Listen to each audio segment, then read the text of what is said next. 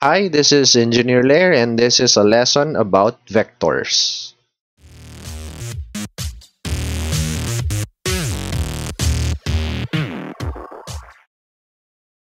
Okay, vectors. Ano ba yung vectors?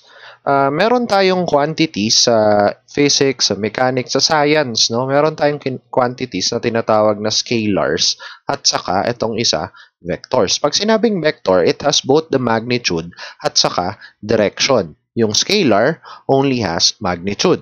So for example, yung mga scalar, kung ari, yung temperature, speed, distance. Now, pag sinabing vectors, it has both magnitude at saka direction.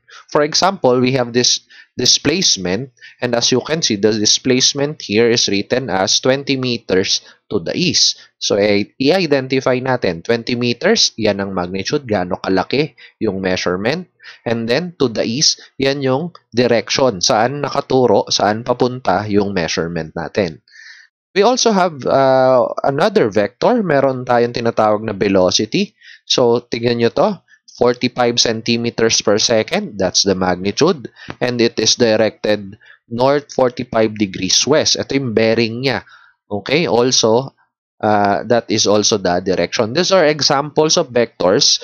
And you will find out na maraming vectors sa mga studies natin, lalo na konektado, we are an applied science course. Okay?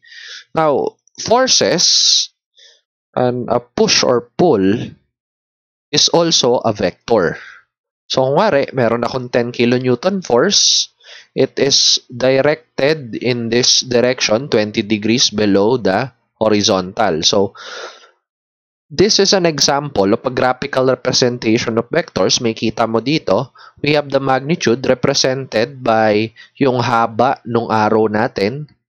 Okay? The arrowhead points to the direction. And as you can see, naka-specify dito yung angle, which is the direction. So this is how we represent vectors graphically. Okay, now we have introduced what are vectors and what are scalars. Let's go to what we call the addition of vectors. So sa scalars, madali lang mag-add, 'di ba? Sa scalar, pwede kang mag-add. Kuwari, sasabihin mo 5 plus 3, syempre, equal sa 8. So, sa vectors, medyo hindi madali mag-add. For example, naglakad ka ng 20 steps pa right and then naglakad ka ng 30 steps pa left. Ilan lahat nung displacement mo? Of course, ang total na nilakad mo is 50 steps. But we are talking about the displacement or gaano ka kalayo mula sa starting point mo.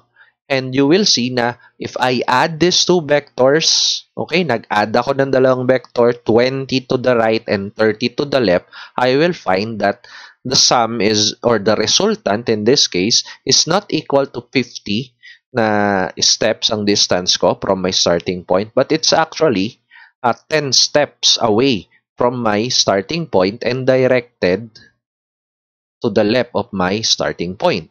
So, iba yung pag-add natin sa vectors. We have here our first method of adding vectors. We call it the graphical addition. As you can see, kaya nating represent yung vectors as arrows, kaya graphical addition yung tawag dito. Kasi we make use of that property ng vectors. Pwede natin siyang i-drawing. Okay, I have here 3 vectors, A, B, and C. A is yung pinakamalaking vector and it's directed somewhat north of east.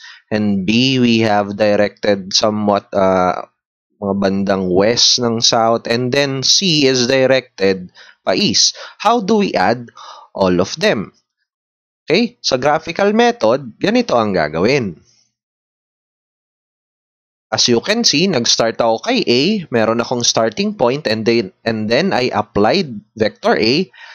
Tapos, doon sa head ni A, kinonect ko yung tail ni B.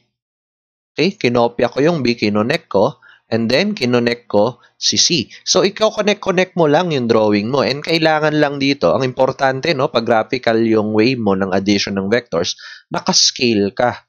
Kailangan maganda yung scale mo. Ibig sabihin, sukat to. pati yung angles ng inclination nila, yung haba nila, para maging accurate yung sagot mo. So, after nun, nung na-connect mo siya, natapos tayo dito sa point na to, yung end point natin. So, mula sa start point hanggang sa end point, i-connect mo siya, and that will be what we call the resultant. No? Pag nag-a-add tayo ng vector, hindi natin sinasabing sum. Sum is for scalars. Ang result, kapag nag-add ka ng vectors, okay, from the word itself, result, is the resultant. Okay, so itong green na to, it's the resultant vector. As you can see here, that's the resultant vector, or ito, no, yung nakalagay dito. Now, how to get the magnitude of that resultant vector? Ang gagawin mo, kukuha ka ng ruler, tapos susukatin mo yung haba niya. Tandaan, nung ginawa natin to, nakascale tayo or may mga sukat tayong sinunod.